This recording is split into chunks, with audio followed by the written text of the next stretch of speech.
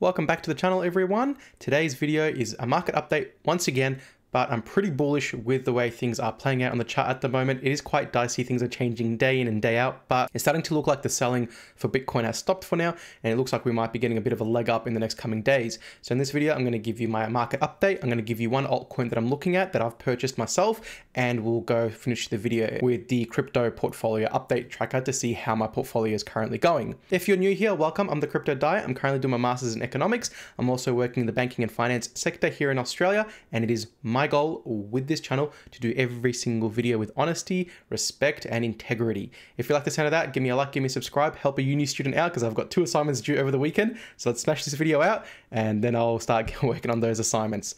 All right, so let's have a look at Bitcoin. First of all, what's making me bullish? Well, we had the huge reversal here. So we were looking very, very good on the 9th of March. We had a low open, very high close on decent volume. And then the next day we get a down bar with a high volume, with a high open and a low close and a reversal change, which makes Bitcoin look weak. And I was keeping my eye on the chart because, like I said, it generally plays out that these things show weakness.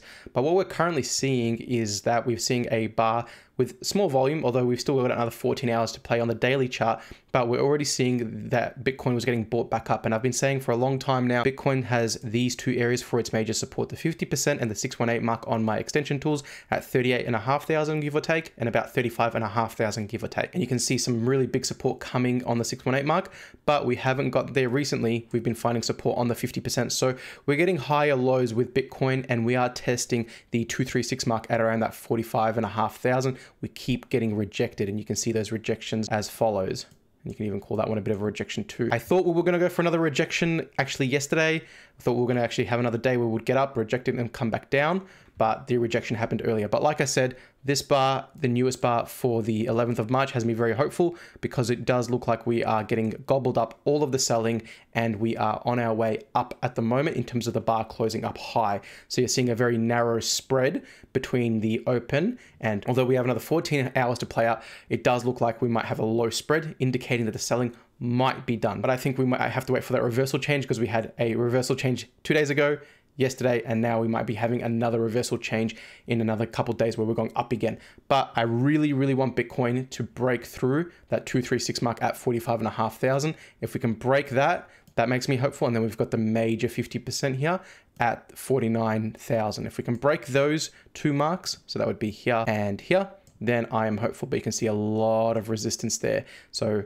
2 resistance barriers to go through for Bitcoin, and then we'll see how it plays out. But for now, selling looks like it might be done.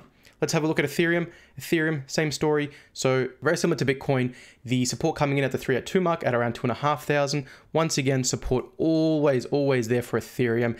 If you can snag some Ethereum up at the 50% mark at $2,314, give or take, but you can see how well the extension tools work. You can see how many times it's pretty much landed on it. You've had 4 opportunities basically in the last 3 months almost to get Ethereum at those prices. That's why it's a very attractive buy. But 382 mark, 2,500 seems to be a very strong support for Ethereum. And very similar to Bitcoin, you're seeing a bit of a sell-off, not as much as Bitcoin. You're seeing ETH close a bit stronger than Bitcoin, slightly on the 10th. And then you're seeing on the 11th, you're seeing it close even stronger on the bar than Bitcoin. So you're seeing, look at that, all of that bar being gobbled up by the sales. So everyone's buying. All the selling is just being absorbed, and everyone's buying and is closing high on the bar. And that's what makes me think we're probably going to get going with a few up bars in the next coming days. Then we have total market cap, which includes all cryptocurrencies, and very similar. You're going to hear me repeat myself. Low bar, a lot of selling happening, closing high on the bar. That indicates that the selling might possibly be done. We need another up bar the next day to confirm that. But at the moment, just looking at it, it does look very bullish at the moment, but we need that confirmation the next day, but it's looking good. Then we have total market cap 2, which includes all cryptocurrencies except for Bitcoin. Very similar again, high sell-off, closing up on the bar. So you're starting to see how all these indicators or all of these charts are starting to blend together to say big sell-off today, but all being bought up and being absorbed into total market cap 3, which includes all cryptocurrencies except for Bitcoin and Ethereum.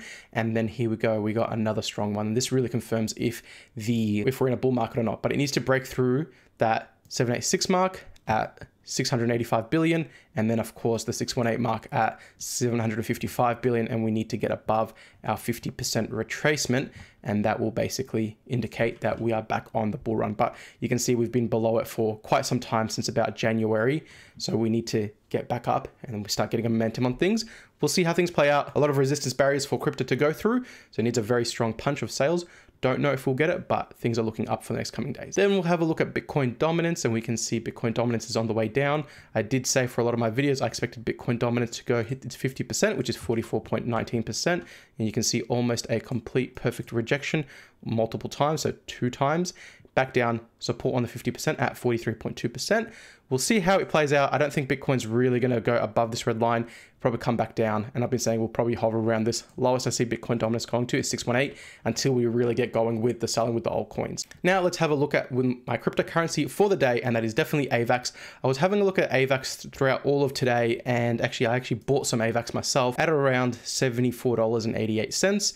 And only slightly up at the moment. But the reason why I really love AVAX is a lot of altcoins are not performing as well as AVAX, even though it's just been one day. But you're seeing, very similar to all the other charts, you're seeing a mid-open, got below the bar, and look at all of that buying that's happened.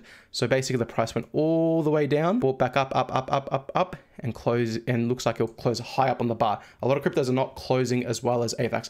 I want it to close strong though, so by the time I wake up, I want it to close somewhere near here to confirm the strength of AVAX. And this happened with Arweave. Arweave closed very, very strong on February 24th, and I knew it was primed for a good run. So you love to see this, where you basically have a major sell-off, but all getting gobbled up and closing very strong on the bar. So you want it to close high on the bar, and that will indicate to you the strength of AVAX. And AVAX just been going through this accumulation, it looks like, just for almost a month basically, where it just needs to get going a little bit. We are having some high volume days, but AVAX just hasn't been able to do a lunar yet, where it's been able to go near the all-time high and even put a new one in. So you can see when I zoom out, it's just been a bit of a downtrend, but it's been holding around its 50% mark. It needs to break through this. If it can break through $78.16, I have high hopes for AVAX, but you can see some of my price predictions for AVAX. So 618 mark takes it at $83, 50% takes it at $91, 382 takes it at $100, and so forth. And then we'll start getting, once we get past the 0 mark here, then we've got the all-time high. I don't see AVAX doing an all-time high yet until we get a really big leg up on the bull run.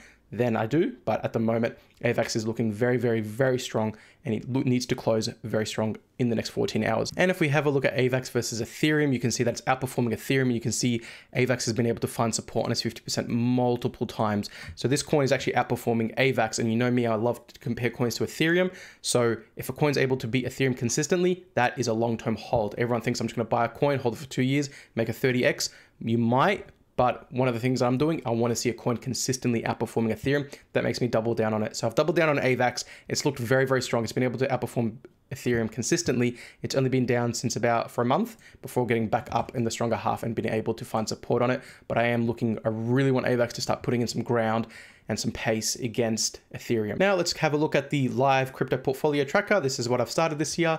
So this is brand new, fresh for the channel, and I'm gonna update it as soon as I can. So sometimes I put these orders in early in the day, and then I'll just make a video updating you guys on it. This isn't financial advice. I'm not saying copy me and you'll do fine. This is just a bit for a bit of entertainment and educational purposes to see how I'm tracking, how I'm going. So I bought Phantom. I sold out of Phantom very, very quickly because it looked weak, and that was the right decision because it actually broke down even further. So I ended up pulling out of Phantom. I took a 8.53 loss US, and then I put it into AVAX, and we're up 0.58% at about $5. So currently my portfolio is down $88.46, and there's my balance there. This is in USD because I bought AVAX with USDT. Some tips for you guys out there who are thinking about buying cryptos: look for an exchange with very low fees. You'll be surprised how many exchanges have very high fees. If you're paying upwards north of 0.5% for your fees, it's going to add a lot, because every time you're buying and selling, all those fees keep eating up your profits. And especially it's going to hurt your losses, because instead of you just making a couple hundred losses, it could add an extra 10% on top of your losses, or 5% of your losses, depending on your amount that you're trading with or investing with, just because of those fees. So just be a bit careful with that. I use Binance because it has a 0.1% fee, so it only cost me $1 to make this trade, whereas some other exchanges can charge up to $10 just to use that. So be careful with that. I'll update you on it. My position with AVAX is going long. I really love AVAX. I believe in it. It's about 95% away from its all-time high, so I think that could be an easy 2x there, depending on how the market plays out. But I'm very patient with the market because we don't have those signals that the bull market is in just yet. but I think we have some chances to make some 20, 30, 40, 50% profit, but definitely within the range of 10 to 30% is entirely possible. So I hope this video helped. Again, give me a like, give me a subscribe if it did. Wish me luck on my assignments, and I will see you on the next video. Stay safe, everyone.